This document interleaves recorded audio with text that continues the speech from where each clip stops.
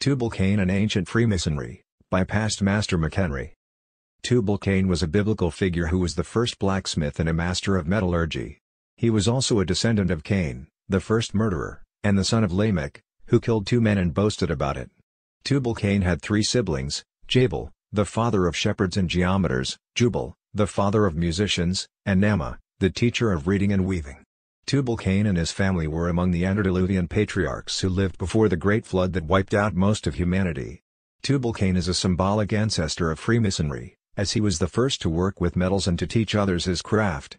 He is also associated with Vulcan, the Roman god of fire and metalworking, who was worshipped by the Kabiri or Cyclopes, a race of giants who built many ancient structures in Greece, Egypt, and Asia Minor. Some Masonic historians believe that Tubal Cain was the hierophant or leader of a secret society that preserved the knowledge of the arts and sciences before the flood. He is also said to have inscribed his discoveries on 2 pillars, one of marble and one of clay, to protect them from fire and water. Tubal Cain is mentioned in the 3rd degree of Freemasonry, where he is called the widow's son. This name refers to his mother Zillah, who was a widow after Lamech's death, but also to his father's profession as a bronze worker or coppersmith. The term widow's son is also used to denote any master mason, as a sign of brotherhood and respect. It implies that all masons are sons of the same mother, the widow, who symbolizes the universal source of wisdom and light. It also reminds them of their duty to assist and protect each other, especially the widows and orphans of their deceased brethren.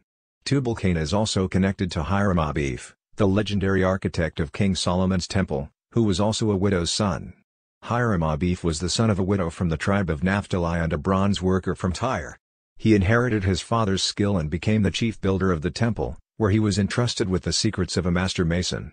He was killed by 3 ruffians who wanted to extort those secrets from him, but he refused to betray his trust.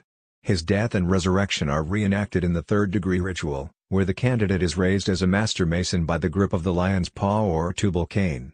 Tubal Cain is a symbol of strength, courage, fidelity, and brotherly love in Freemasonry. He represents the spirit of craftsmanship and innovation that Masons strive to emulate. He also embodies the ancient wisdom that Masons seek to preserve and transmit.